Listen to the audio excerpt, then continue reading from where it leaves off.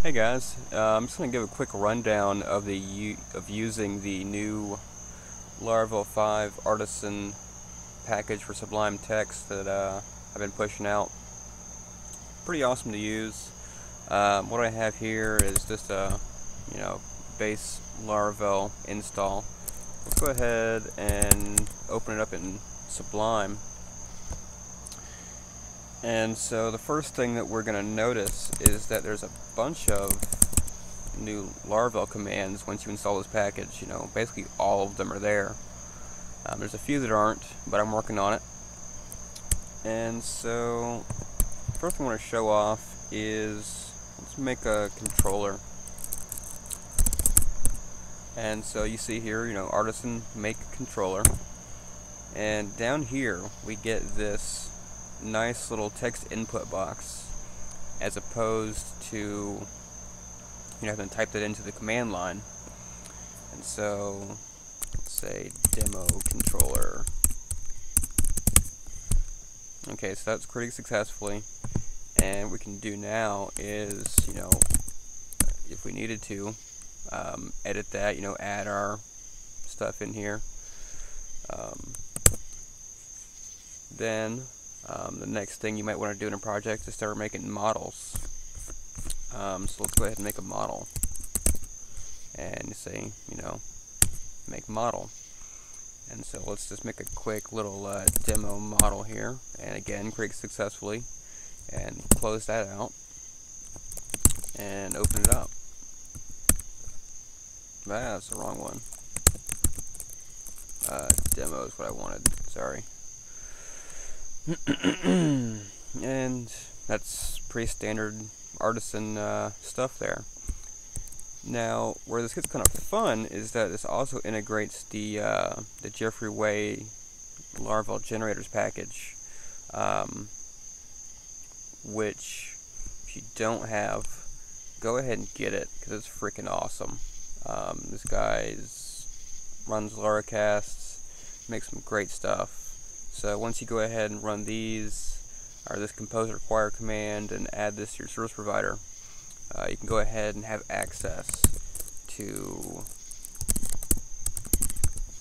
these two things right here. And so let's go ahead and make a migration with a schema. And what this will also do is make a model for us. So down here we're presented with the same friendly little text area. So let's go ahead and create new users table. And then instead of having to pass a schema flag with equal sign, quote marks, and your little column type schema, you get a little text box. And I've already got one copied here, so I'm going to go ahead and dump that in there. And nothing new here, just a copy and paste job out of the GitHub README for the Laravel generators. Let's run that, and so it's created successfully, and so that's going to give us our migration as well as a new model, which is exciting. It's banging out a few things. So how about running those migrations? Normally you have to open up your console and run all that stuff there. We don't got to do that. We can just run that straight from here. So we have a few commands for migrations. We can just generally run one. We can install, refresh, all that good stuff. So let's migrate, and we can see here that that was run without a problem. Now we can add data and do what we need to do for testing. And say we needed to change something in that migration, something we weren't happy with. Let's go ahead and open that back up and change this default email to bar. That's much more adequate probably.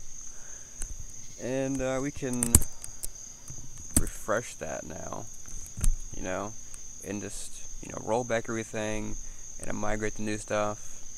And changes are made without ever having to open this bad boy up. Now there are a few commands that are not available just yet, and I'll give you a rundown of those.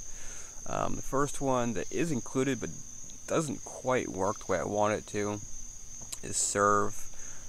It will run, and you will be able to access your, localhost 8000 site, but you can't close it. So I'm working on that. Don't recommend using that just yet. The next thing that we're not quite there yet with is the make jobs and listeners. The command line arguments for those, I'm still trying to figure out how to parse those out, the flags and whatnot, but they'll get there. And then the next two that aren't quite there yet are the handler commands, or the handler creation stuff. Again, it's just kind of command line parsing with the flags and options and whatnot. It's kind of holding me back right now, but we'll get there, and we'll be able to run on basically all this stuff very comfortably from the command line, or not from the command line, from the Sublime Text window here. So I hope you guys, are using this and are liking it. And any problems or stuff you might see, just add an issue to the GitHub repo, or add a comment to this video, and just let me know what you think. Happy hacking.